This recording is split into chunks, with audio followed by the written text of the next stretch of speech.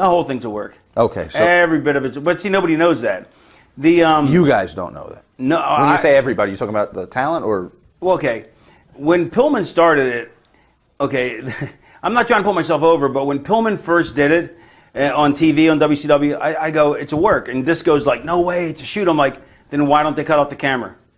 And right away, I mean, to me, the minute they showed him doing anything, like the first with the Booker man and the pencil, I think that was first.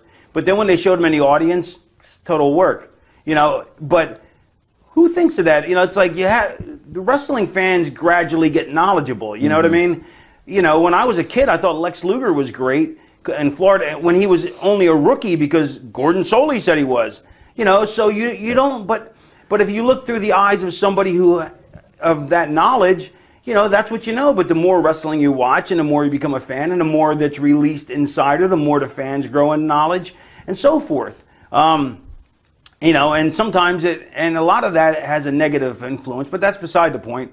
But so Pillman, he played it like it was a shoot. I mean, he totally played it like it was a shoot. He was Andy Kaufmaning it. Andy Kaufmaning it.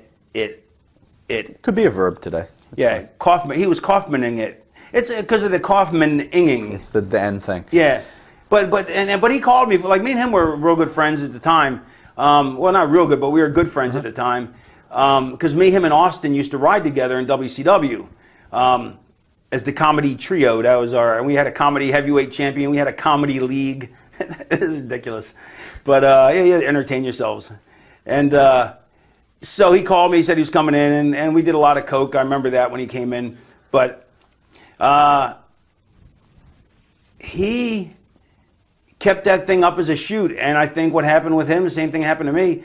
First, that art was like that. He allowed that life to imitate art. You know, he let the character that he became overrun his life, and his addictions got worse. You know, much worse. I mean, as if he didn't party enough before. Now he was, you know, mega partying, yeah, you know, he always knew, but he was really smart. He always knew that at his size, he was going to have trouble making the big money, you know. So he had to do something. Yeah, he had to do something. Do you think it was his intention to stay in ECW, or was he, in his mind, headed to WWF? No, he always wanted to go to WCW. He always wanted to go back to WCW, really? But get a Luger contract.